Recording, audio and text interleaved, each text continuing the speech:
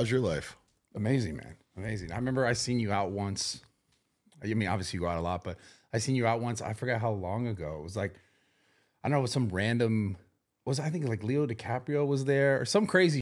I don't know. Maybe you were What party is it? There's too many of those nights, honestly. But do you still do a lot of that? Like, so I was out till 5 a.m. last night. I won't lie to you. There was this little party somewhere in Beverly Hills, and it was a little bit of a movie, but it's been a lot less, far and few between.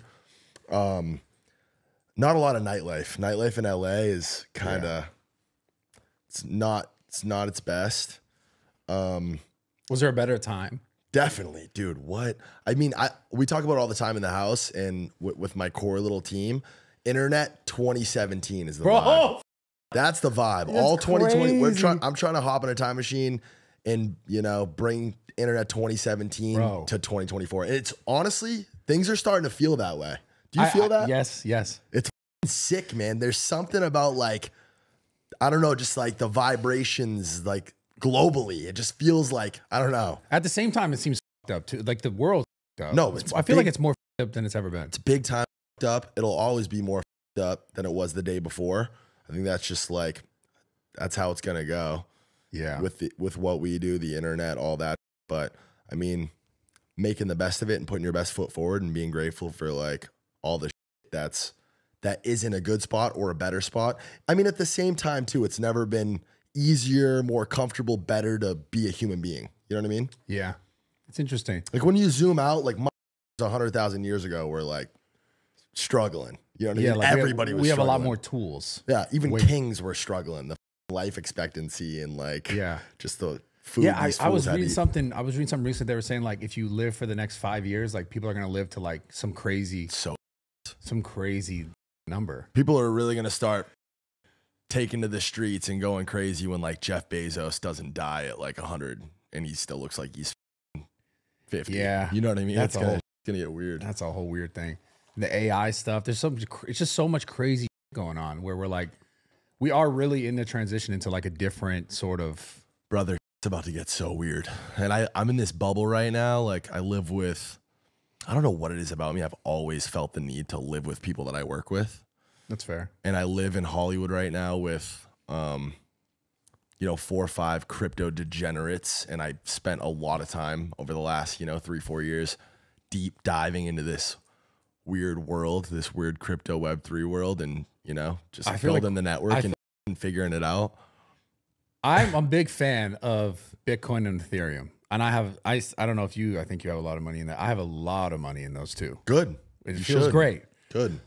But I think in 2024, anybody that's fortunate enough to be able to park their money anywhere should have at minimum. I think it's irresponsible almost to not have at least 20% of your money in crypto. Honestly. Why? Just because there's a really solid shot. I mean, I have pretty much, my entire life bet on the fact that when you zoom out, in 5 years from now, Bitcoin is going to be worth more money than it is today. I think, I don't know, when you really like break it down and you dive deep into it and you see the way that the history of finance has worked and the history of money has worked, it seems like that's the natural progression of how it's going to work. Yeah. Well, you know what I mean? It's kind of a no-brainer. Yeah. And I don't know, like the ROI on it and like the expected return that I would have on an investment like Bitcoin, like you can't beat it with anything. And it feels safer. It feels safer than USD almost to me. And I know it sounds insane, but no, not at this point. But also what are you going to do? Buy a house? I mean, that's a cool, easy, low risk thing, but the returns on it, I don't know. Yeah. And then when I saw BlackRock buy a ton of it, you're just kind of like, well, clearly they know a lot of everything and they control money in a sense. So it's as soon as they buy it, I'm like, oh, I'm in. Yeah. You want to talk about the Illuminati and like who really owns planet Earth? It is what it is. Like BlackRock, they manage trillions of dollars worth of assets and shit. Yeah. Like, so if they're buying Bitcoin, I'm like, oh, I'm doing this. Yeah. Coca-Cola and Pepsi. BlackRock is you know what I mean? Bro, they own everything. Yeah. So, okay, on that note though, don't you think like, I feel like all the other stuff is just like it's like a luck. So I'll break it down like this. Or like you either get or you're lucky. So the .com boom bubble the internet pops off, starts popping off. There's a bunch of naysayers, like the internet. There's all these articles in newspapers and you know, little bits of media that were, you know, put out into the world during the beginning of the internet that kind of wrote off the internet. Like, this is a phase, this is a fad, like this isn't anything real, which obviously, like, if the internet just went out tomorrow, the world would collapse around us. It's like every business is we need it. Now we need it. It's just like, you know, running water and electricity. It's as essential to our daily life, especially in America, as things like that. So obviously the way it's scaled is massive. Everybody participates in this tech. It's very, very much needed. I feel like people's relationship and opinion and kind of perspective on crypto Web3 tech is very similar. And I feel like the outcomes will be very similar. So who are the big winners from the earliest days of the internet that are still around? It's like Microsoft and like Google and like Amazon was pretty early too. But besides those, which are really big, and if you got in early to those things, you're probably set for life. You know what I mean? But how many thousands of other little startups and little projects and .coms existed that were valued and perceived the same as those early internet? You see where I'm going with this? Yeah. So again, when you zoom out 5-10 years from now in crypto, there's probably like, you know, besides the big L1s like Bitcoin, Ethereum, et cetera, how many of these products, entities are going to exist or be relevant or, you know, be a part of everybody's day to day, you know, 5-10 years from now? Probably not many, right? So as far as the way that I navigate crypto, it's a lot of day to day, you know, obviously like I feel like you were one of the first people I saw in influencer space, like really into crypto. Love that like, you said that. It makes me feel so good. Like a long time ago. You're not wrong, man. You're not wrong. I watch everything. Yeah, no, I know. And me and you roll in the same circle, social circle. By the way, I don't do podcasts. Like the last podcast I did was Logan's, and Mike had to ask me, and I canceled on that thing 20 times before I finally did it. Would only ever do that for Mike. I'll hop on Adin's stream once in a while. The content, like it's really not for me. But you and I have always like just ran in the same circles, had the same friend groups, and I feel like we connected not on some clout, but on some like seeing you at parties and just like human. So I don't know, when you hit me up to do this, I was I'm more grateful. than happy to come on. I'm grateful. Thank you for saying that, by the way. Honestly, like the financial with this crypto stuff is awesome. It's obviously an amazing like byproduct. But being right and being early, like I live for that in everything, like music and clothes and just everything. Like I love being on early. It makes it that's what drives me. And I was buying CryptoPunks and talking about NFTs before anybody knew what this was. And I brought that term to so many people, and so many people heard that for the first time through me. And I fucking love that.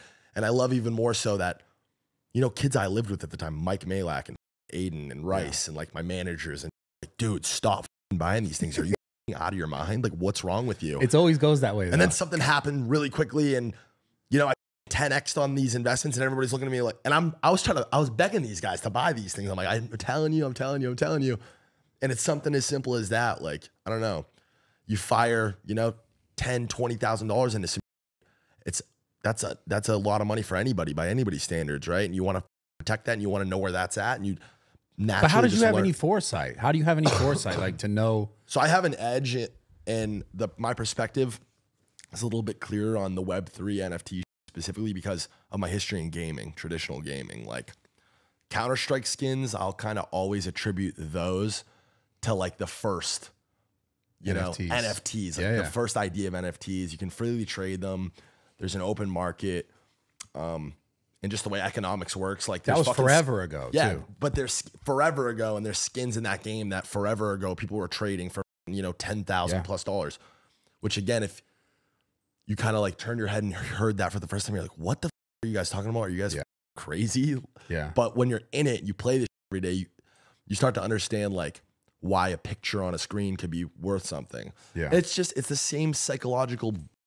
Is why people wear Patek's and drive Lamborghinis and dress the way that they dress. It makes jewelry. Them feel good about whatever the community they're a part of. They have this sort of status. Yeah, it's like you're signaling and projecting who you are to to everybody around you, right? And I mean, like our presence in the digital realm, it's becoming more and more relevant. You know what I mean? Like you have a Twitter handle and your picture, your little avatar. I always find it funny though when someone goes, "This thing sold for this much money," then someone just screenshots and goes, "I'm rich." Yeah, it's funny. Obviously, it's not the original artwork, but I just find the space so like interesting, but also so sketchy. Like, how do you not like? Have you ever been in a situation where you were like completely on some crypto? It's really sketchy. So the way that I initially got into crypto, it's funny because we have a production around Bryce Hall coming out. This next like Twitter vlog, I've been doing these like Twitter vlogs. Oh yeah, we're gonna talk about that. Crypto Probably native nothing. Twitter vlogs. But the next one is all about Bryce Hall. He kind of got caught shilling some like coin. That was recent, right? On the Twitter timeline a couple days ago. Yeah, I saw that. And I remember David got caught up in some like that, and everybody participated in these things. You remember that like little stretch of time where Kim Kardashian, Mayweather, Jake Paul, everyone, Logan got wrapped up in it and dragged Mike into it. Like, I think it's important to openly talk about this because a big thing that I think neither side realized, because there is this crypto native community that very much lives in this bubble. And to them, it's like so no brainer. Like, bro, that's a scam. You're getting paid to shill this shit. That's wrong. Yeah. And it's probably illegal. Like you know what I mean? Yeah. But on the flip side, these, you know, traditional influencer media, content media guys, like they don't know any better. Like we know how it works in our world behind the scenes. It's deal flow from managers and stuff, and you get pitched a million things a day, right? Yeah. And you know, if things sound the right way in your brain by your standards and where your priorities are at, you're saying yes or you're saying no, right? Yeah. So we can get you paid X amount of money for one tweet and do this and do that. And if it sounds good, it's like, all right, yeah, okay, whatever. Crypto's hot. Kids are talking about crypto. You know what I mean? Like, all right, do it. And my first experience with crypto was something along the lines of like a paid shill. It came to me through our sales team and my management, which I trust these guys with my life and my career. And this was like kind of around the time that crypto really started to pop off, 2021, early 2021. And it came to me, you know, just the same as any other deal flow. And it was like, yo, this token, I don't want to say it. If you dig deep enough, you'll be able to find it. But it was relevant to like my name. My name made sense with the token. And the way it was pitched to me was these guys basically want you to be the spokesperson. They want you to deliver like updates and news, like with your face and your voice, and they'll pay you a salary, yada, yada, yada. They'll give you like this big allocation in their token, whatever. I'm too dumb to even know what any of this means. Yeah. Ultimately, I never sold their token, and they kind of used me, onboarding me and like announcing me as this big pump to dump on whoever bought it. And that was my mistake, getting wrapped up in that. And now that I know what I know now, it's so obvious like what happened. Yeah. But at the time, it took me kind of coming out the other side to be like, wait, what the just happened? Yeah. And I felt, and honestly, created so many issues for me down the road. Like I had to kind of behind the scenes, like right that wrong. But I'm grateful for it at the same time, because in that moment, I decided I was never going to allow something like that to happen again. And I needed to, one, establish some sort of solid network in crypto, and two, know enough myself to never be able to be like over on some like that again, if that makes sense. But that's my thing. Like, cause I've been in a similar situation. And then how do you find people who are actually solid? It's trial and error, right? It's like really, it's just like anything else. How do you know if they know? Because I feel like everyone says, oh, I know. So what's something that you're super passionate about that maybe not necessarily everybody in your immediate circle is? Probably health, fitness, right? You definitely, I'm sure, right? Especially in social media, I know a tiny bit about like that community and the way content works and like the creators and stuff. I'm sure there's some people who make like Instagram videos who are like LARPs and like fakers, frauds, phonies, pushing whack product, pushing whack routine and whack game, right? And like you are able to identify that really clearly because you live it every single day. Yeah. You would probably be somebody who would be a value to add to their network. Like if I wanted to get yoked up and be a vanilla gorilla like you, I'd want you in the network, right? But there are other guys who maybe if I, you know what I mean, came across, they wouldn't, you know what I mean? It's kind of like that. I don't know. You just got to spend the time and the effort and be passionate about it to an extent. And it's just, I guess, Some of it has to do with like your judge of character and your ability to identify frauds versus real ones, you know? Yeah. Just like anything else. Yeah, man. And speaking of that, I mean, obviously, I don't want to get too deep into it, but like you've obviously had a really interesting journey with FaZe and dealing with sort of, I guess what I would call, from what I know, I don't know, I don't want to speak for you, but some fraudulent, some dumb shit that's happened. No, man, it is what it is. And like, yeah, I'm as transparent as can be, open book. The FaZe is as simple as this. It's a tale as old as time. We created FaZe. FaZe was created in 2010, right? That's insane. Like, it's even insane to say it out loud.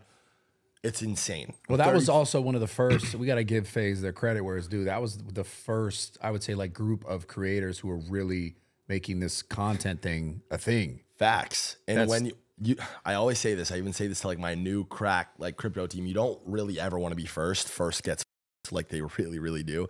Even when you look at like the first original like YouTubers who were like cracking on like an S tier level. Yeah. Those guys like touched a bag and touched money and touched success, but nothing compared to what the S tier Logan Pauls of the world, KSIs of the world are. The ones who came out. You're going to exit billionaires. You know what I mean?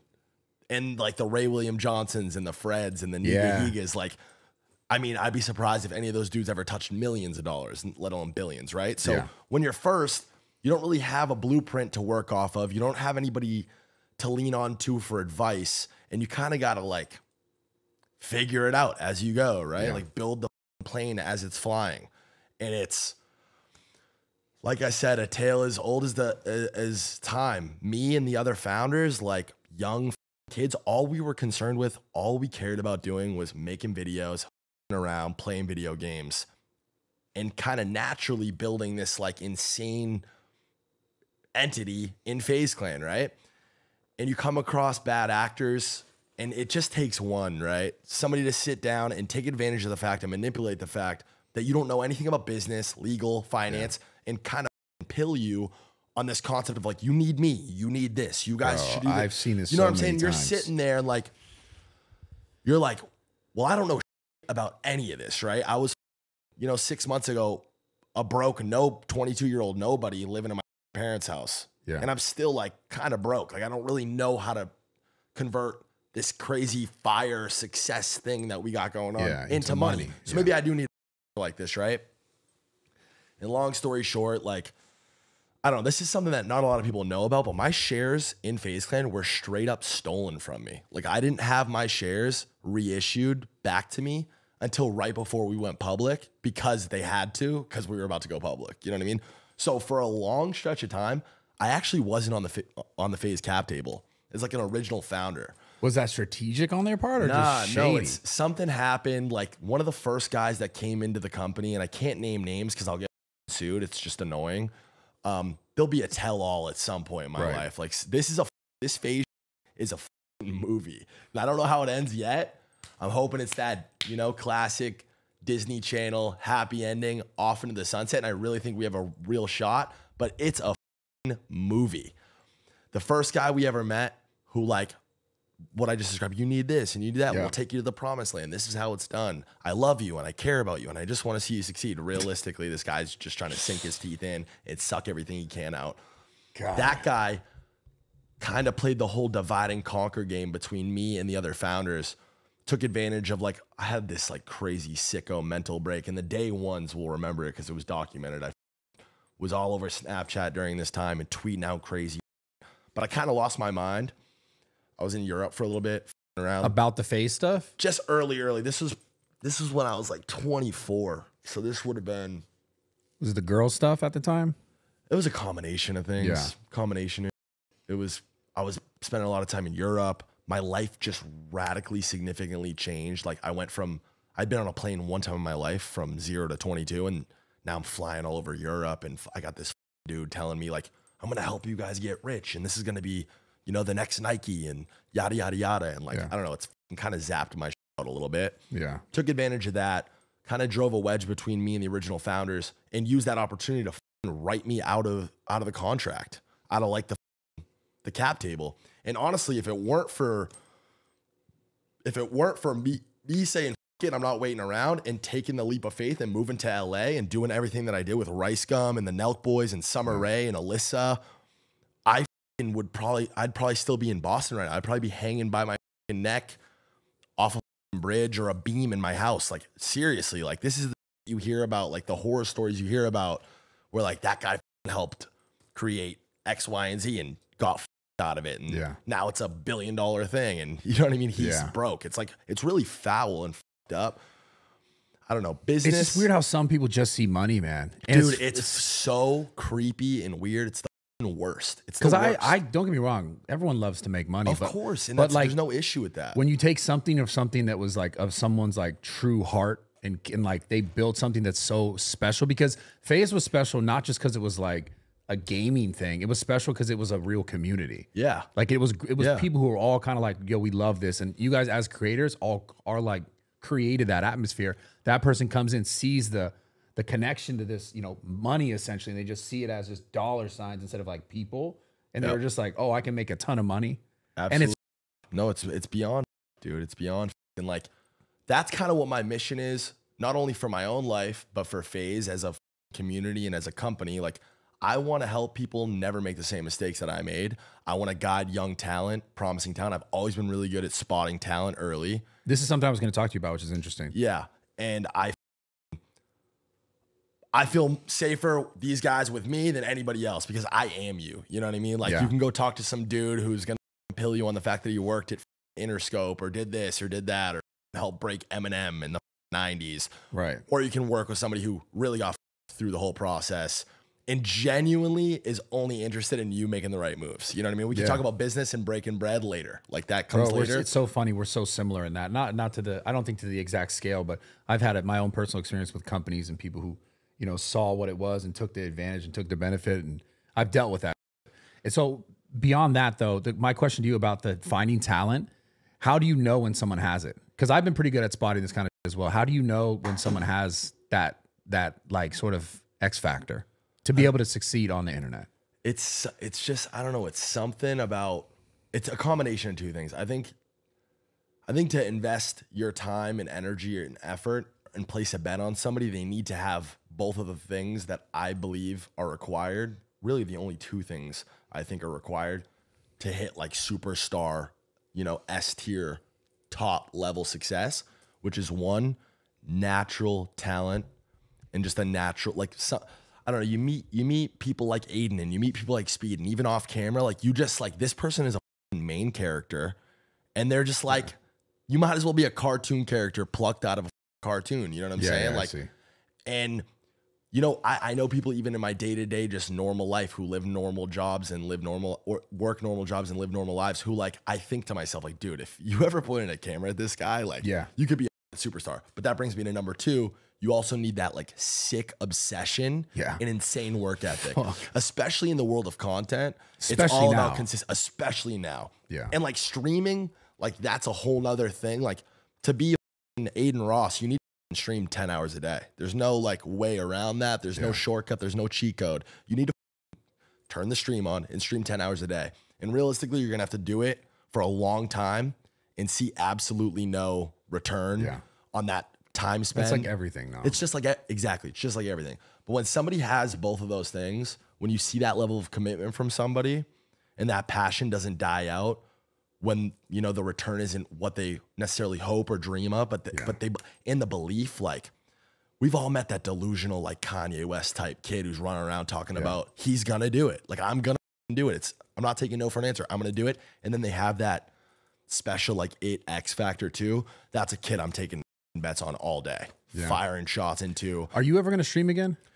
Streaming, I never really streamed to begin with. I like with it here and there, especially when I was, you know, kicking it with Adin. Streaming is just like, if you know anything about me and my history with content, the fact that I have followers or ever like fell into that bucket, like under that umbrella, like the fact that anybody could ever label me as a YouTuber is hilarious, because I'm like the furthest thing from consistent. Like, I accidentally became one of the biggest vlog channels for a stretch of time, and I, you know, quit and jumped back in a bunch of different times. And I don't know how people stick to me and continue to me. I love it. I appreciate it more than anything.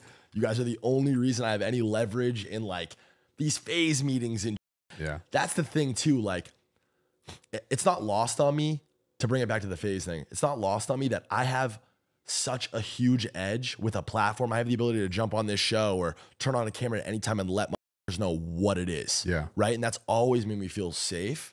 It's always made me feel like I have, you know, some level of protection, but not everybody has that, man. And there really are kids who get smoked and have no, like, it's. So what, going back to the FaZe stuff, how come Rain's not a part of it now? Because Rain had a lot to say. I talk to Rain regularly, and it's not that he's not a part of it. Rain, he's FaZe Rain, right? Like, Rain is one of the most important, crucial pieces of FaZe in FaZe's history forever. He's got the logo tattooed on his body, just the same. Rain cares more about FaZe Clan than everyone on planet Earth, except for exactly 3 people. And that's me, Tommy, and Apex. And we all care about it the same. It's transcended business or, you know, monetary opportunity. Bro, if this was about money for me, this FaZe, I wouldn't be doing this. You know what I mean? I wouldn't be spending the time. I get paid a modest salary to show up every single day and I'm trying to fix this thing. You know what I mean? Like, I make way more money doing other and have, honestly, more fun doing other. I feel like I owe it to this brand and this entity to fucking put my best foot forward. And I believe that, like, it's not as complicated and hard as the corporate guys have made it be. They just got lost in the sauce, mismanaged it. I think that it's as simple as making it fun again, throwing a camera in the middle of a group of friends, like the way it was with us in the FaZe house, the original New York FaZe house, and just let Rock point a camera at the whole. Is that what Probably Nothing is? Probably Nothing is a crypto native media content platform. So I'm doing vlogs on Twitter, not for no reason, because the crypto community lives on Twitter. We call it CT, crypto Twitter. That's where CTV comes from. Yeah. Crypto Twitter vlog. We're making our 4th one. This will definitely make a feature in it. I have a G7X on me right now. That's how you do it? I haven't vlogged in 6 years. I'm making Twitter vlogs for crypto. And there's obviously a reason for that, specifically on Twitter, because like I said, it's crypto native. But 2, and you're probably instantly the biggest crypto vlogger. Easily. Like, by the way, not only the biggest crypto vlogger, we've transcended that immediately into the biggest Twitter vlogger. I don't think there's really anybody else tweeting. I mean, tweeting out vlogs. Yeah. And it's funny because Steve's obviously fucked on the YouTube shit. I'm going to Saturday to go do it. Sick. Oh, really? Yeah. He asked me to jump on too. I gotta follow up with that. Maybe I hop on that.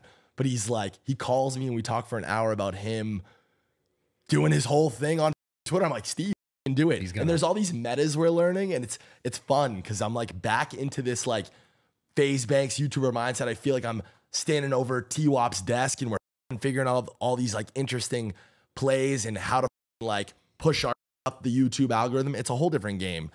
Twitter videos don't get shared the same way YouTube does, right? Like, you're not getting pushed to the homepage. You're not in anybody's recommended thing.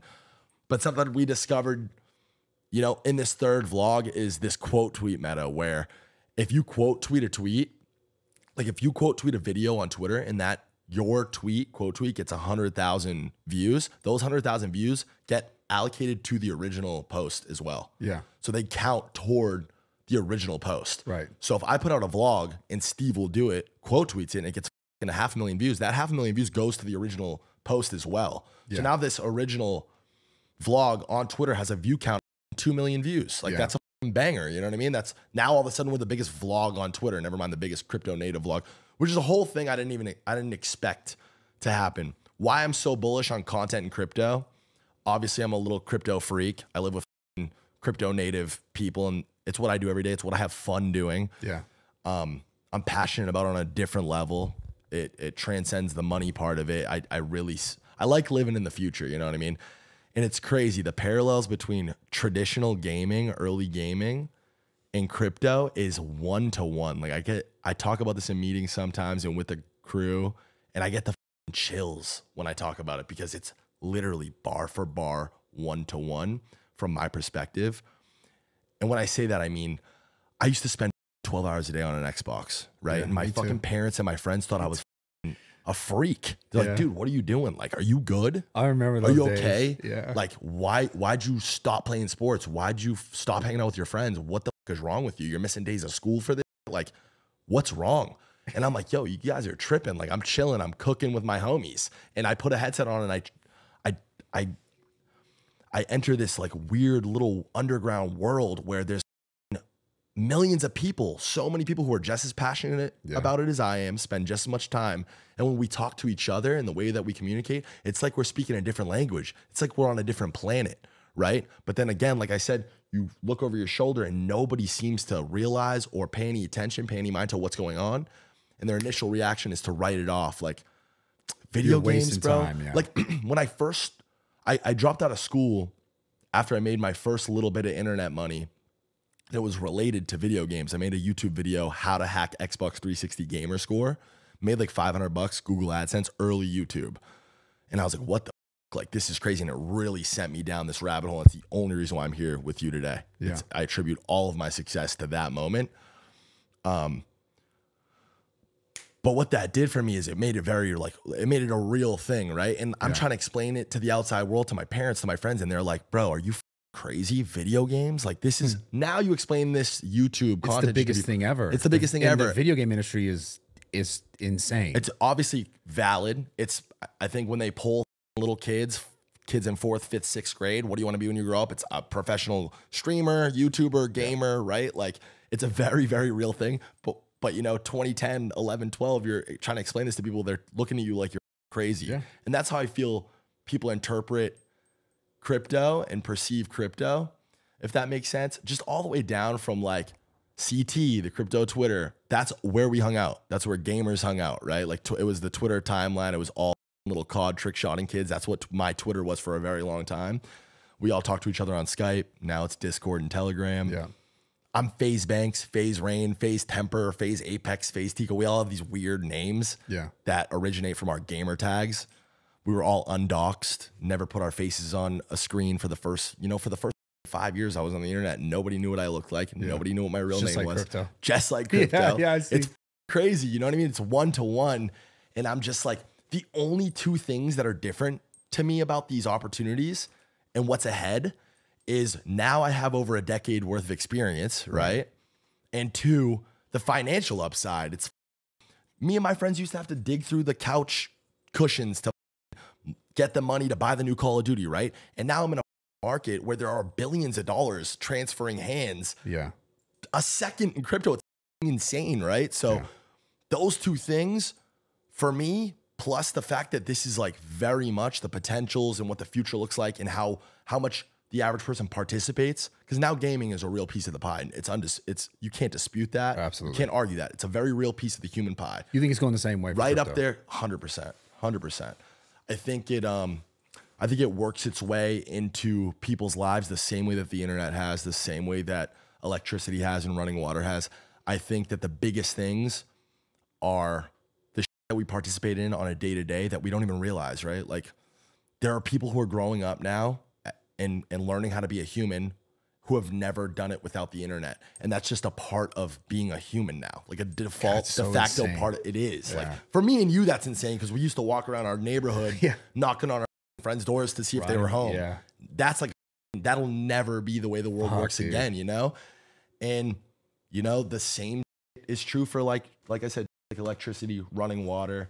I know I probably sound psyched out right now. It makes sense. It makes sense. I mean, you were there in both spots. Like you were there before gaming was like everything in the world, and now you're there really early on in crypto, and you're just seeing it. Yeah, it's not crazy. All right, guys, quick rush for the podcast. transcendcompany.com. Guys, if you guys are looking for a place to get your blood work anywhere in the United States, you guys can literally click the link in the bio right now. Blood work, they'll send the papers directly to your house. You go to a lab near you, you basically get to take your blood, they're gonna put your blood and they're gonna give you what you need that's gonna help you better your body. I promise you guys. They've got the best doctors in the world. They got everything you could think of that you'd ever want. I promise you, if you have ever thought about doing something, if you're doing something, if you're dabbling in we'll call it the arts right now, if you're doing it at all, and you do not get your blood work done regularly, you are making a massive, massive mistake, okay? I couldn't encourage you more like to get your blood work done because it can be a problem for a lot of people if you're not doing it with the right way, with the right sort of care. So go to transcendcompany.com/raw talk. Check it out right now. If you guys have ever thought about it, whatever you need, they have you, they got you, they're gonna hold it down. But at the same time, guys, it's very, very important if you're ever gonna dive into something like this, or if you're already in it, you need to know where your levels are at. So click the link below, get your blood work done. And even if you're like, yo, I've never even wanted to do anything, TRT or hormones or anything, but you've wanted to know what's going on inside your body right now because it's important for you to know, because that's how you're gonna be able to optimize yourself on the outside, whether it be like a certain body goal, a certain business goal. Everything is going to come down to what's going on the inside. If you don't know what's wrong, like what's causing you to not be able to get enough sleep, what's causing you to feel sort of lack of energy, what's causing you to feel low sex drive, whatever it is, a lot of these things can be fixed without hormones. And just knowing what's going on with your blood work is going to be able to help you do that. So go to transcendcompany.com/raw talk right now. If you have ever wondered like, yo, why do I feel like this? Why do I feel like that? And I got your back. Let's get back into the podcast. Now, as far as FaZe and crypto, everyone's like, yo, are you going to turn FaZe into like a crypto company? Like, what's going on here? So there's no immediate and plan. are we kicking out gamers? And so genuinely, listen, this is my only priority with FaZe Clan is to protect the brand at all costs. The brand has been mismanaged and hoarded out for so long and controlled by the absolute wrong people. We're finally in a spot where, thank God, Justin Kenna and Game Square have been such good faith partners and actors in just trusting the process. We've been on a blackout. I got the Twitter password back and the Instagram password back. I deleted everything, unfollowed everybody, and just said we got it back. With no real agenda, no real game plan. We're just doing it in flow, organically, genuinely. It's about reestablishing the brand, reintroducing the brand in just a fun, real way. Like there's no agenda. I want to park the priority of like making money, and it gets complicated because we did just get acquired by a publicly traded company. And at the end of the day, like that's the way it works. All anybody gives a about in the world of business is profit and loss, making money versus how much money you spend. And it's just the sad fact of how it works. But I'm fighting every single day to make sure that these people understand why FaZe's chart, so to speak, took a swan dive is because you guys lost the plot. You guys forgot what FaZe was to begin with. FaZe is one, the brand and the logo and all the history and the movie that is FaZe Clan. It's something that can never be recreated.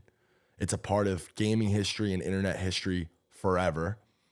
Me and 3 of my friends met on Xbox with such pure intent, and all we wanted to do was play video games with our friends and, you know, slap this word in front of our name. And we're on this mission to just make the coolest videos we could. And it turned into this thing, like globally recognized, sick thing. And it got, you know what I mean? It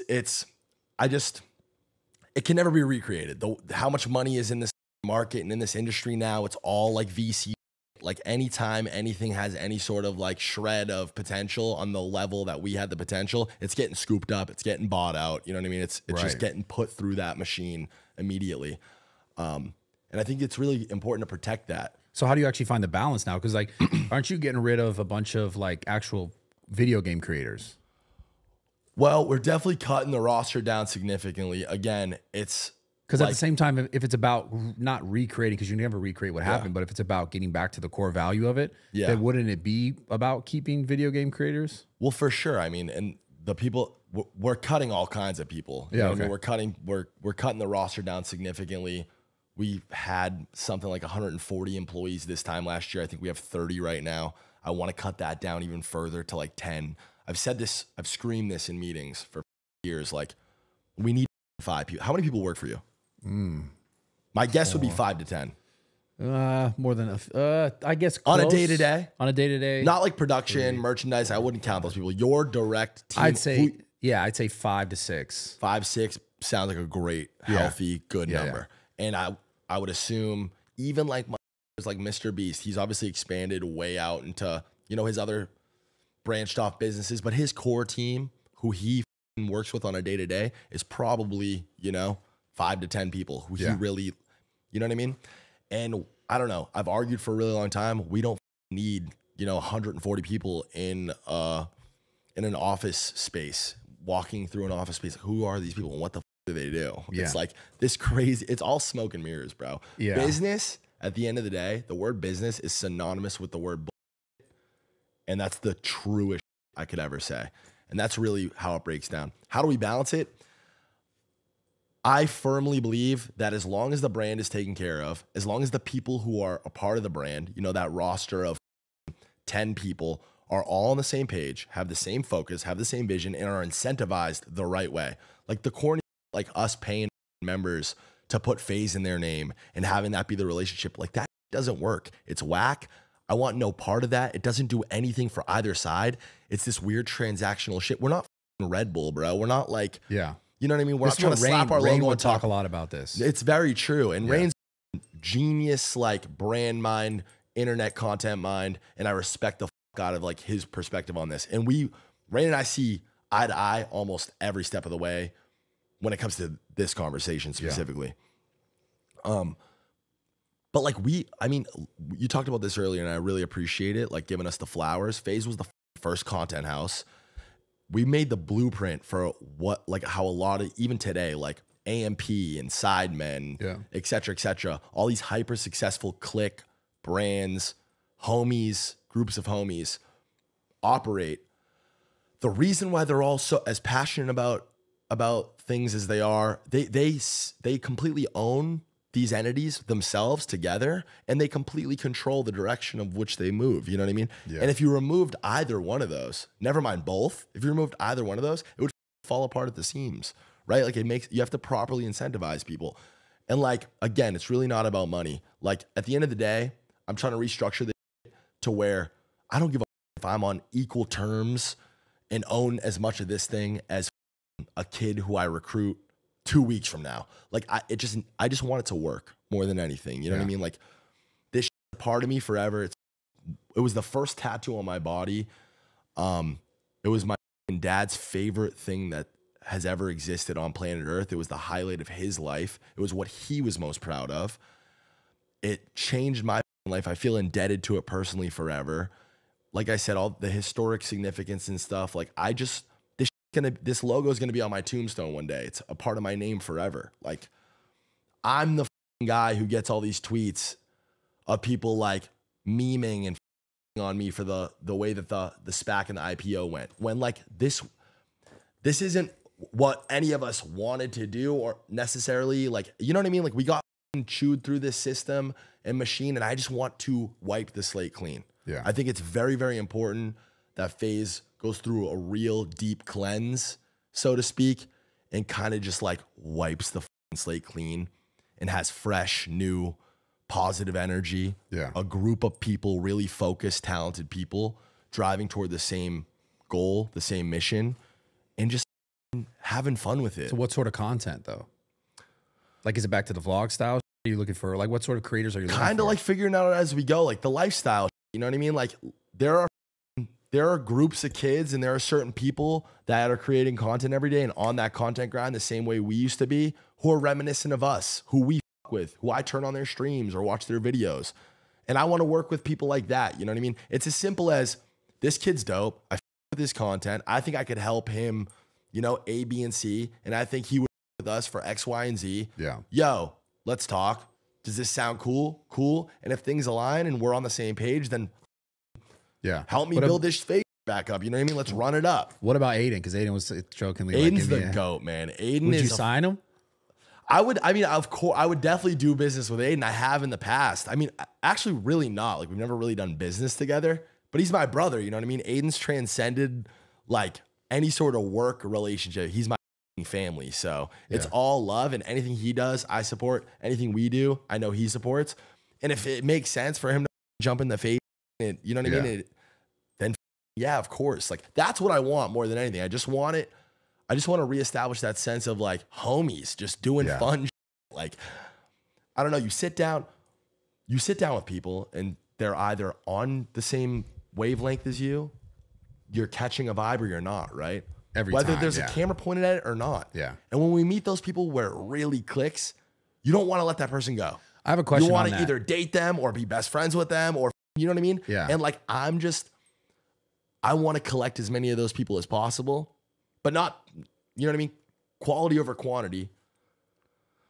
and just move forward with the squad. You know what I mean? Well, I'm really curious because on that note, like the vibe thing, and at what point during the whole FaZe thing, when it started to go south, when did you first recognize that you were like, oh, this is a problem?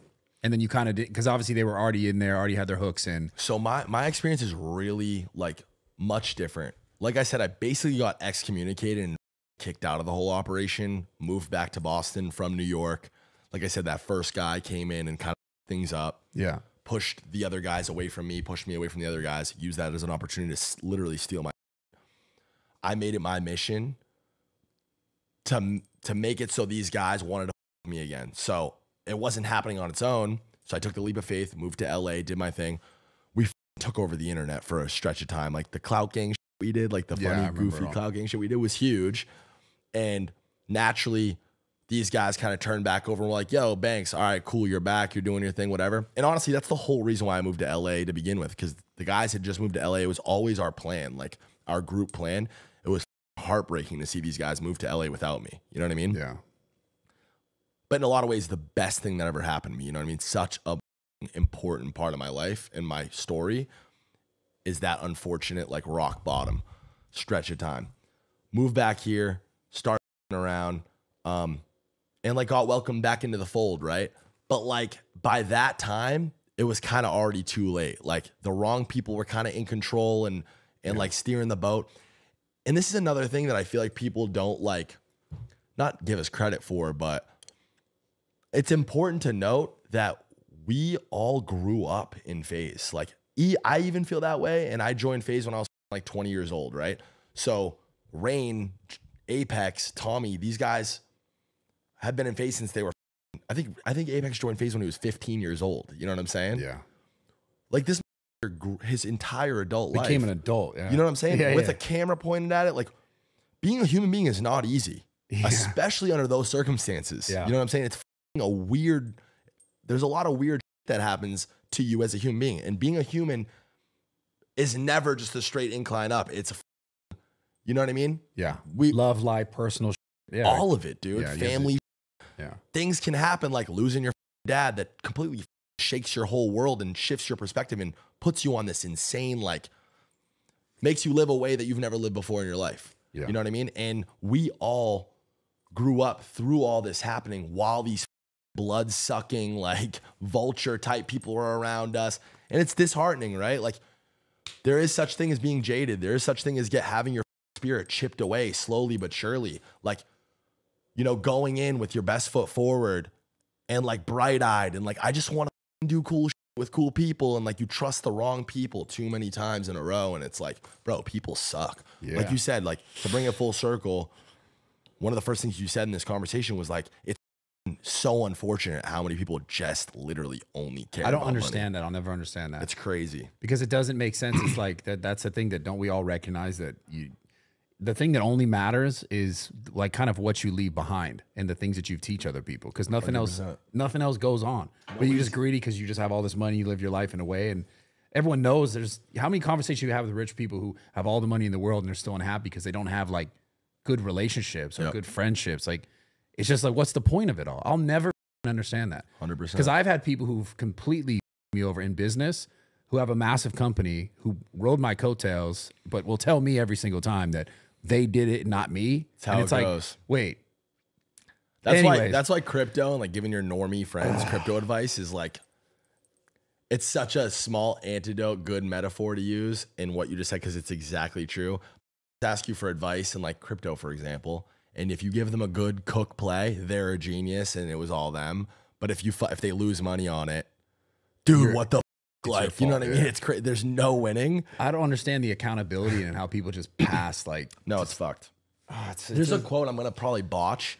It's from like Confucius or Gandhi or one of those like goats. And it's something along the lines of like, the only thing that matters is how many people you loved and like how much you loved, pretty much. Like that's really as like, I absolutely botched that. But no, I mean, nobody's ever been on their deathbed and like, you know, regrets not closing that business yeah, they're deal, thinking about or their family. 100%. It's always, I wish I did this. I wish I spent my time in this way. And I wish I spent my time with these people. Yeah. And that's how it always is. Like, even when you look at the most hyper successful, by like everyone's metric success, people like Steve Jobs, like that's what his whole bit was at the end, right? It was like, I wish I spent more time with my family. I wish I worked less.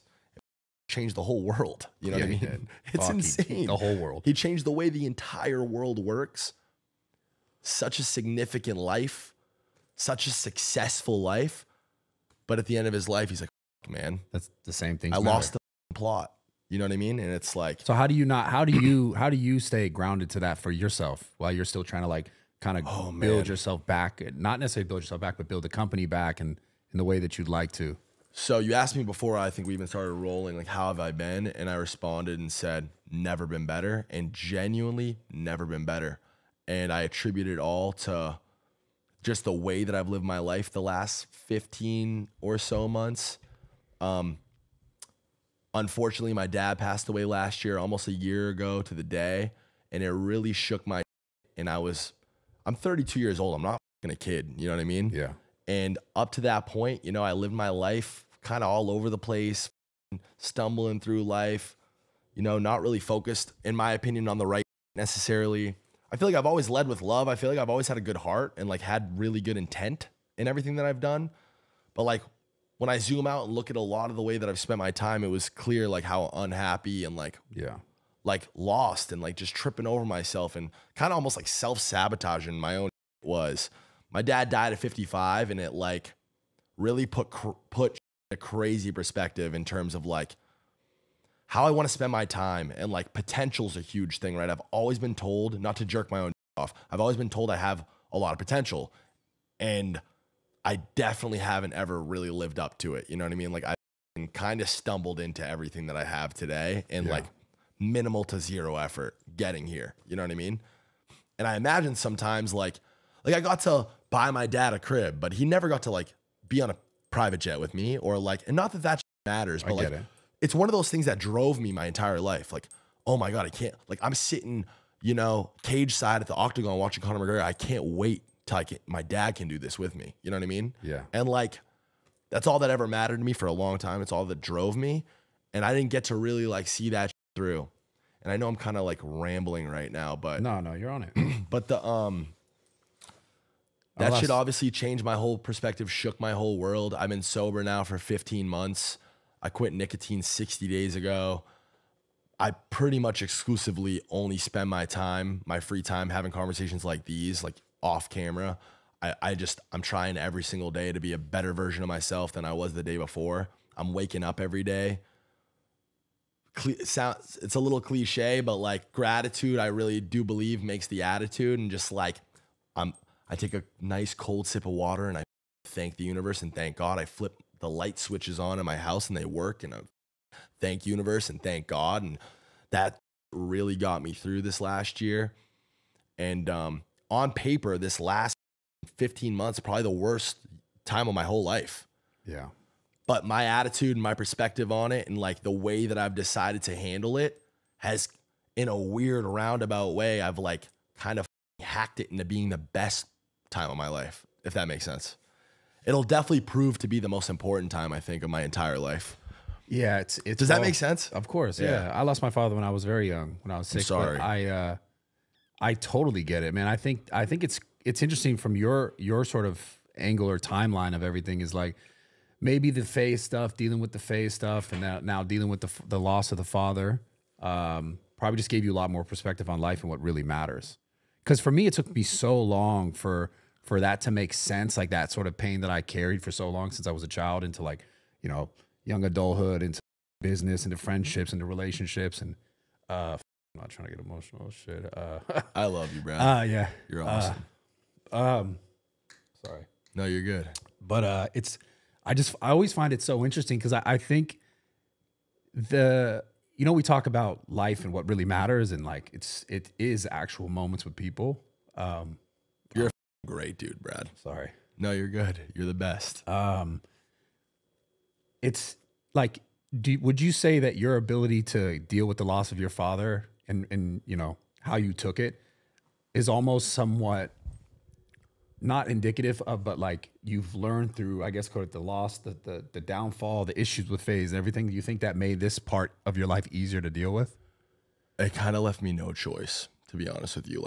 Like I said, on paper, I'm in this position where, you know, I put my faith and trust in all the wrong people. It felt like, right? And I'm at this rock bottom moment in my career where I was pilled on the fact that, yeah, like, you're going to lose all control over this company and like the direction of this brand and your baby. It's a part of you. You know what I mean? You're the living embodiment of this thing.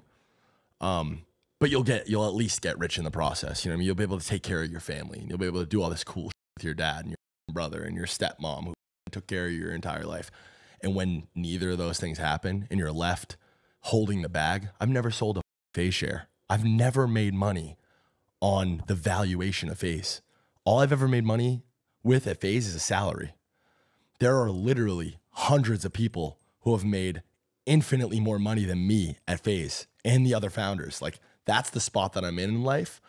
And then, yeah, like the crossover and like the way the Venn diagram works with my dad and how much he loved this and his advice ringing through my head, trust yourself, trust your gut. There's going to be people trying to take this from you. Telling me and Tommy before we moved to New York. Before it even happened. And you think it's your dad being a dad, like, dude, shut the up. Like, we know what we're doing. It's not that serious. It's not that deep. We play Call of Duty. Like, calm down.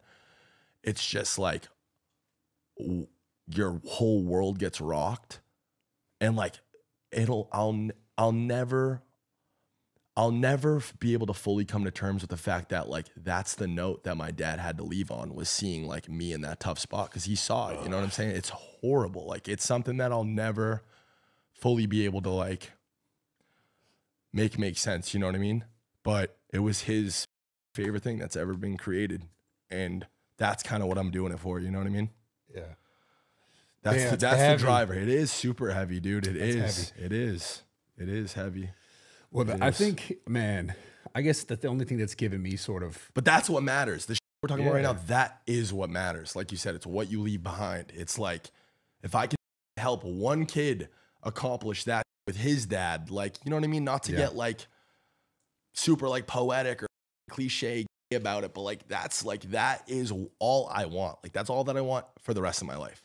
And I'll never not trust myself again. I'll never allow myself to get that close to somebody who doesn't give a about me or doesn't have the same vision, priorities, values as me, like, ever again. I'll never allow it to happen ever again. Yeah. And learning that hard, tough lesson at 32, like I can live with that. You know what I mean? I got enough time left to spend my time the right way, to where I'm not, you know, hopefully on my deathbed, I wish I spent more time the right way. Like, Well, the beautiful thing is now, like the position that I'm in, the position that you're in, you now have, you know, these platforms that you can jump on and speak and share this kind of shit to people who, for what it's worth, like, need that. Because I think, you know, obviously everyone has to make their own mistakes and they have to learn their life the way they have to learn it. But there is a lot of value when you could see where someone went through and what they went through, and then like what they really learned from it. And we keep taking that same takeaway about like what really matters is like the moments you share with people. 100%. What do you share? What do you give? How do you share love? And like, it's so interesting, like that concept that you have of, damn, I wish I could have just showed my dad or had these sort of moments with him, but you were so caught up in like, you know, I guess the business side of it or the issues of your life, and never really got to that point with it. But now it's you like, just always think that you have more time. You know what I mean? Yeah. Like, you just always like, we're going to have it. We're going to have it. And like, I'm a big believer in like manifestation, and like it starts in the mind and stops in the mind, and like you see it, want it, believe it, naturally move toward it. I think that's a huge part of like success and accomplishing.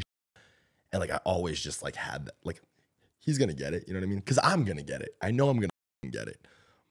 But then it happens, you know, not necessarily the way that you planned, and you don't have as much time as you thought you did. You know what I'm saying? It's like, I don't know. It's up. Yeah. But at the same time, it's beautiful because it's a part of your story that, like, you know, even as you age now and as you progress forward on the internet, in the crypto space, the FaZe space, or whatever you decide to do, you'll always have that to share and give to someone. For sure. To any kid, any person listening to this podcast or anything you do forward, like, that's what life is about. As crazy as it is, like all these things that people get so, you know, heartfelt about or hurt or like pain in regard to like losing a father, losing a family member, anything, right?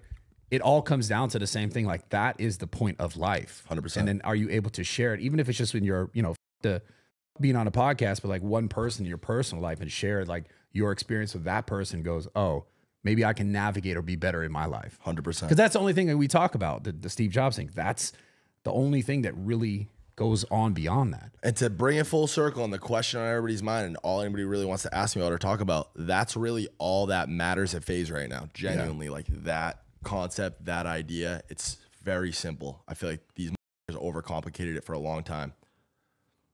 Homies having fun on the same tip, creating cool, living life on their own terms, and sharing the wealth of knowledge and experience. And like, it's just reminiscent of the FaZe New York house. Like, oh, try this in your title and do this with the thumbnail. And like, we're learning in real time, like these YouTube metas and sharing it with each other. And it's like, that was the highlight of my whole life. And that's, I want that again. Well, it's beautiful because now there's so much more. Yeah. Like there's like 10 the scale times. is crazy. It's insane. The internet's so weird now. Like how everything's wild. YouTube's changed and Snapchat's now this big player. And it's because it's not the internet anymore. It's just life. You know what I'm saying? Like it used to be like this internet thing. Like, and the way I used to talk to people about it was like, yeah, we do this weird internet thing. Yeah. And they would dog, you're a YouTuber. Now it's like, oh, that's everything. It's just life. It's so wild. It's so crazy.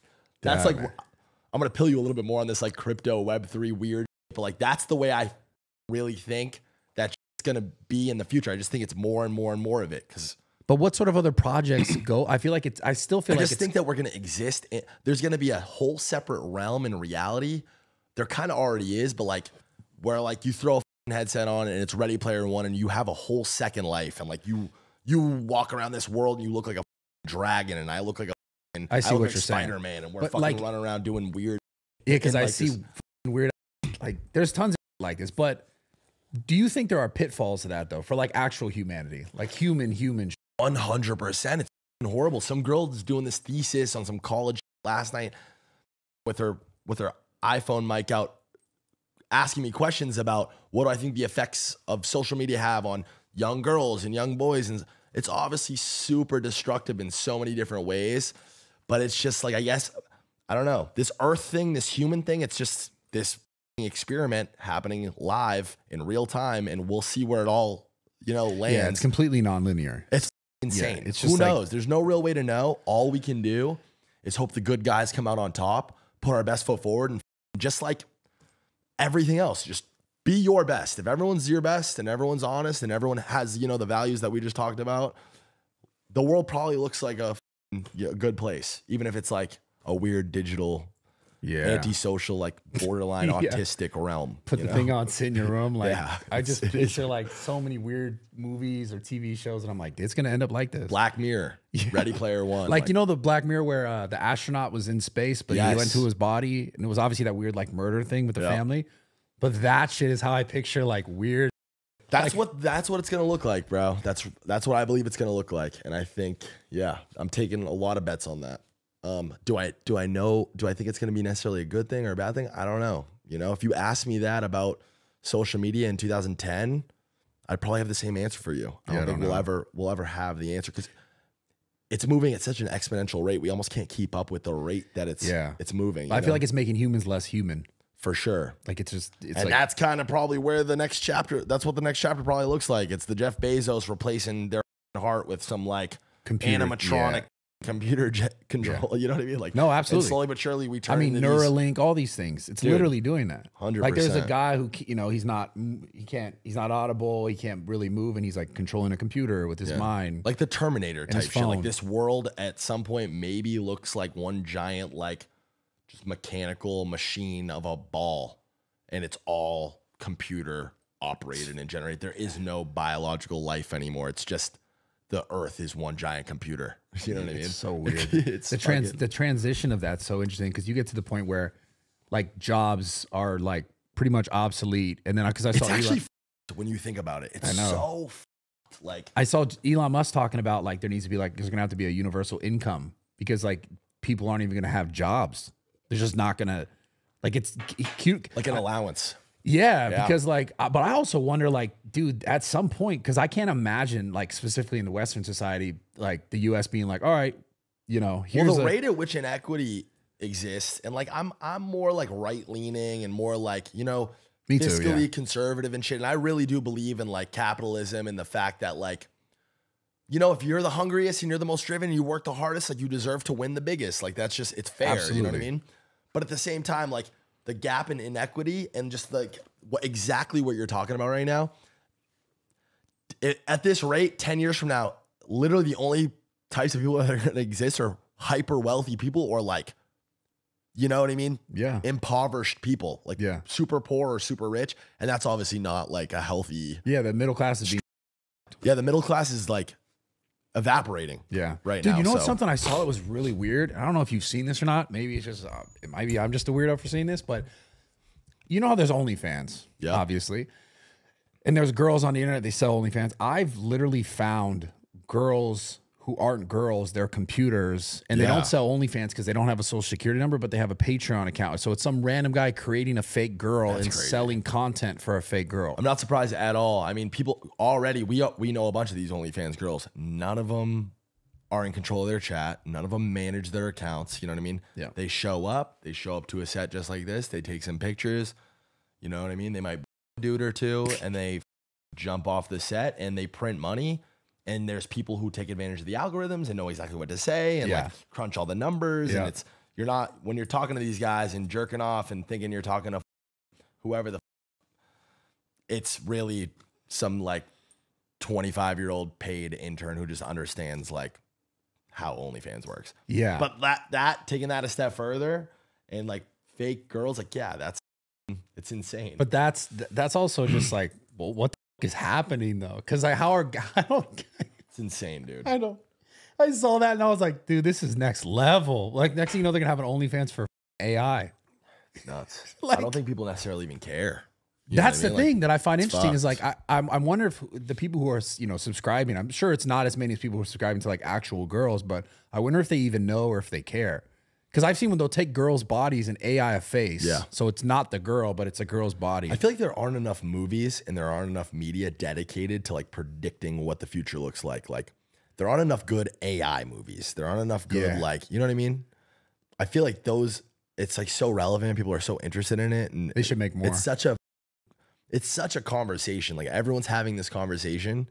It blows my mind that there aren't more like, you know what I mean? Siri. You remember like, The Fifth Element? Flying cars. Is it Bruce Willis?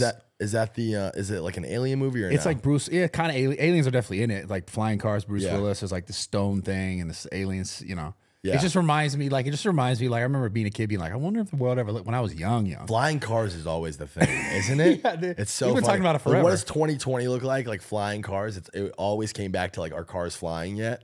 Yeah. That's what it always was. Yeah. No.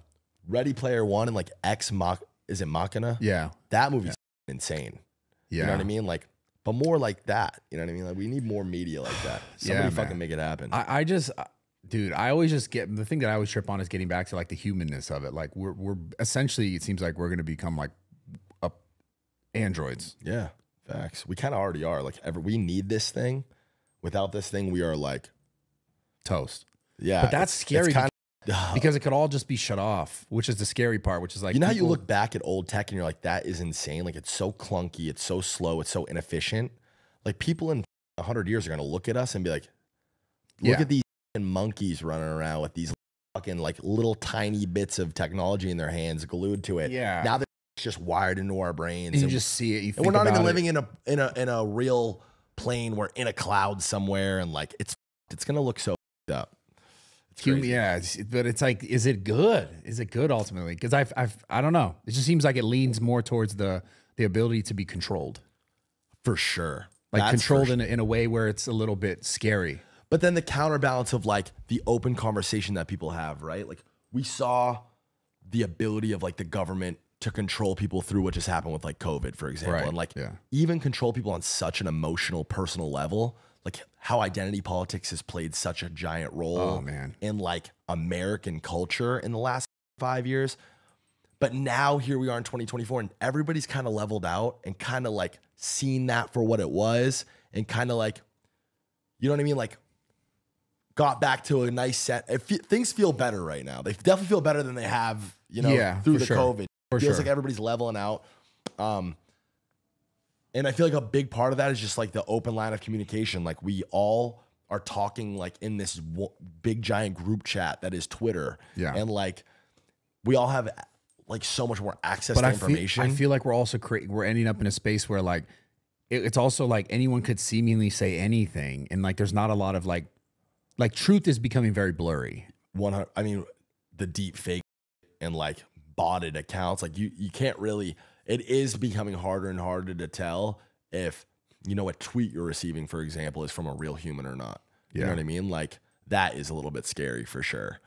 But again, I think the way it shakes out is people will be so like, it'll be so normal and so like people will take it less seriously as they do now. You know what I'm saying? Like the feedback or like maybe comments from like anonymous accounts, like it'll be written off and valued less than it is today because people are so adjusted to the fact that like it's probably a robot, like, you know what I mean? It's spam, it's an ad, you know what I mean? I feel like there's too many dumb people that go, oh, this is real. Yeah, no, definitely right now. I mean, like boomers and stuff, anybody older than us is like kind of, but like kids now, like the 9-year-old kid who like grew up on an iPad, like that is going to be more in tune and more tapped in than we are. You know what I mean? He's going to be able to identify that easier than we do. You know what I'm saying? So I see. As the old people die and as the young people grow up, like I don't know. I have faith. Like I think all you can really have is faith, right? Like who really knows the way it shakes out? I've always liked to exist in the future. I've always felt comfort and like been excited to like think about what things look like. And like, I don't know. I've kind of like, that's kind of the way I've always moved through life. I don't know. It's exciting, but it is scary. What makes you the happiest right now? You were always so interesting to me just as a person. Like, just I want to say, like, every time I would see you, I'd be like, is this guy happy? I swear. It's a good question. I mean, and honestly, more often than not, in the experiences we've had together, the answer is probably no. It's such a hard thing to answer too. Because like, girls were never hard for you. That was always easy. That part, I saw that like, oh, this guy. I'm not saying, you know, I was like, damn. For sure. But that's like that superficial that like you start life thinking like money really matters and like having hot girls you matters and, you know, dressing like this matters and having these friends matter. And that's another lesson I really am grateful to have learned young. It takes experiencing thing. I mean, everybody's heard this a million times, but you really got to live it to really have it hit where you're sitting and overlooking LA and the hills and your bathroom's bigger than the house you grew up in. And there's a supermodel in your bed and you've blown every expectation you ever had for yourself out of the water. You've reached your goals and dreams and 1000x to that. And you're looking over this view that you've dreamed and envisioned your whole life and begged the universe for, and you're sad. Yeah. And you're like, something's missing and I don't feel good. How's that possible? How was I happier broke in a shoebox sized room playing Xbox on a broken Xbox? How was I happier then than I am now? And that's where like that perspective shift comes and like it's who you're doing with and why you're doing it and the time spent with the people. You know what I'm saying? Yeah, like, that's kind of why I jumped off the vlog and kind of got out of the content game and was never really like, I was never really in it again. If you look at the history of like how I came to be who I am individually, it really was little sparks and flashes of me kind of popping in and out. And like the demand for my content, again, not to jerk my own dick off, has always like way exceeded the supply. And I think that's where a lot of my success comes from. Yeah. Because most people, when they see that demand, they pump out, you know, 85 videos a day if like the demand asks for it, right? Yeah. And I just was never that guy. And I kind of jumped off at like my peak. And like my last video was that Tfue video and it got 11 million views and 1 million likes. And anybody else, any other YouTuber or whatever, you know, crank 10 videos out of that situation. And I use that as, you know, as a marker, my final, like, see you later. I'm over this. In this cloud obsessed content media world, like it attracts all the wrong people and I'm over it. Like I don't need to do that. I'm confident that I can figure something else out. But yeah, the odds are I wasn't happy. I am happy now, genuinely. And I think what makes me happiest is like, I don't know, like I'm 32 and I wake up every day 8:30 in the morning and put music on and order a coffee and do my little routine, brush my teeth, and I make my own bed now and I do my own laundry now. And like, it sounds so goofy and like weird, but like, I swear to God, those things make me happy. And maybe I'm just getting old. Maybe I'm a boomer for that, but like those things set me up for a great day. You know what I mean? Like, again, just like starting my day off, like plugging in a light and looking at the light that I, bought a couple years ago and just like, I love this light. Like, you know what I mean? It's such a weird. I love lights, dude. You know what I'm saying? It's such a weird lights. example, but That's not weird. Lighting a candle and like, I love the way this smells. Like, today's a good day. It's time to suck today's. See the lights and the incense. Crystals and yeah. No, I fuck with it. But it's just like, it's finding like genuine joy in like your day-to-day present life. I think a big part of being happy is remaining present. I think it's so hard sometimes. It's so it's impossible sometimes, but like it's a battle, bro. Being a human being is not easy. It's not supposed to be easy. If it was easy, we'd all be blobs of flesh who have absolutely no personality and nothing to offer each other. That's a you know fact. what I'm saying? Yeah, that's a fact. And I just feel like when you spend too much time in the past, that's where like depression comes from. Like woulda, shoulda, coulda, I missed that girl, or I f***ed that opportunity, or like how did I get to be obese? Like I should have, I should have stayed stuck with baseball and worked out. And you know what I mean? That's where depression comes from. I feel like existing too far into the future and too much in the future is where anxiety comes from. Like, where am I going to be? Like, how am I going to pay rent? How am I going to do this? How am I going to do that? And these things are important. It's important to reflect on your past. It's important to prepare for the future. But at the end of the day, like right now, this present alive moment, where are we? We're on a set. Look how amazing this is. You created this content IP and you're probably in a position where you can support not only yourself, but your family and dogs that are running around. You created this whole thing around yourself, and you're across from me who, hasn't done terrible for himself, and we're sitting on a couch and we're comfortable and we're healthy in this moment. We're alive. Like in this moment, things are okay. And even as bad as they could be, 9 times out of 10 in this moment, you're probably okay. Unless somebody's got a knife to your throat or a gun to your head, or you're, over a toilet bowl vomiting, sick, unless you're in the dirt in that moment, you know what I mean? Yeah. Well, it's interesting because like truly, like even though like you said, it's important to prepare for your future. It's important to like learn from your past mistakes. Nothing else actually exists. Yeah. Like you know what I'm saying? Like everything we think of and everything we want, like how we get to that idea in the future, or how do we not make the same mistakes we made in the past, is all about right now. 100%. How you act, how you treat people, everything. Your whole life is just a string of dominoes of experiences, one after the other. And the only reason why this one's happening right now is because every single one happened before it in both of our lives separately, which is, and then your mom and your dad's lives. And It's crazy. It's wild. It's like astronomical. Like the odds are so heavily stacked against this being possible that it's like, how can you not appreciate that? You know what I'm saying? Yeah. And that's like, I don't know, my philosophy on just like good things happening versus bad things happening. I don't really necessarily buy into either of those existing. I know it sounds, but I think that, just like I said, everything that's happened in my life has led to this moment and was only made possible because everything happened before it. You know what I mean? All the good, all the bad. The relationship that good has with bad, it's such an intricate process. Like, it's just a lot more complicated than this sucks or fuck, well, this it has is awesome. to be. It has to be. Like, you could hit the lottery tomorrow, have $400 million injected in your bank account. Sick, right? Dope. Nobody's mad at that. That's awesome. You're probably on the phone all day. You can't believe it. You're beside yourself. It literally, this isn't real. This is the best day of my life.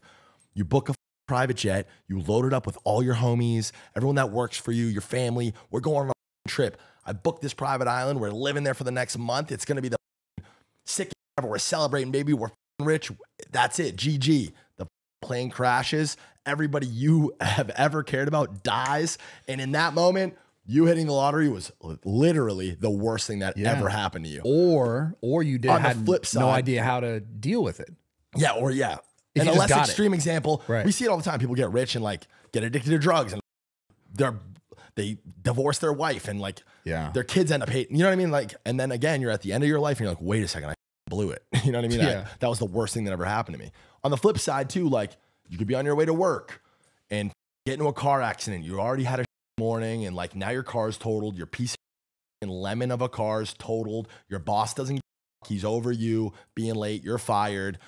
Things couldn't be any worse. You're one more L away from maybe putting a gun in your mouth and calling it quits. You get rushed to the hospital because you're up from the car accident. They do a CAT scan and it's a miracle. The doctor walks in and the look on his face, they catch this like benign tumor attached to your brain or your lungs or whatever. And he can't believe it because if you waited even a month longer, you're done. You're done. Yeah. Terminal. You're done. You have 6 months to live. But the good news is we're going to operate on this right now and you're going to be fine. You're going to live a healthy, normal, long life. And now all of a sudden, that horrible experience was the best thing that ever happened to you and probably shook you into a new like line of thinking, a new perspective.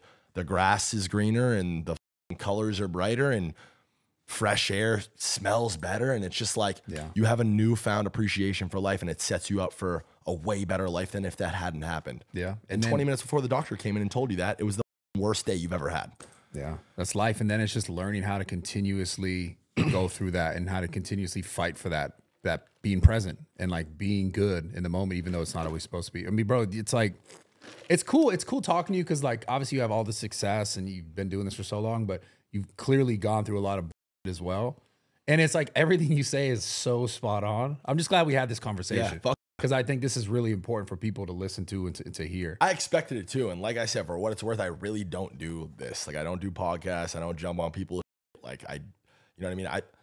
I've been obviously toying with the idea of doing more content and stuff as it's relevant to FaZe and as I feel like I kind of need to for FaZe and but like, I don't know. I really only feel comfortable doing like this when it feels organic, when it feels like it has purpose and potential will like help. I'm really happy I did this. I'm stoked that I came. That was so damn important, bro. Dope. Sick. Like really important. Hey, not bad for a kid who hopped off the content wagon, bro. But 6 years ago. That's we talked about earlier. Like you have that thing because if you could spot that thing and if you know what that thing is, you have it. To bring it full circle and to wrap it up in a really poetic, amazing way.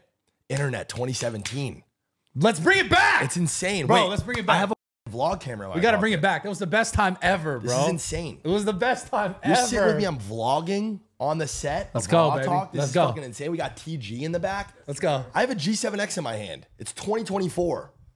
We got to make it 2017 again. 2017. Bring the vibes back. Internet all 2017. Year. You already know, baby. Look at me on the G7. This is crazy. It does feel like Internet 2017. It feels like everybody's in their creative bag. It feels like everybody's kind of snapping back into like, wait a second, what the fuck is this really all for? Yeah. And I'm so grateful for it. Yeah, bro. I'm excited. And thank you for having me. Blessing to have you, man. Thank you so much for coming. I need a hug from you, bro. Yes, sir. I love you. Thank you, bro. I love you to death.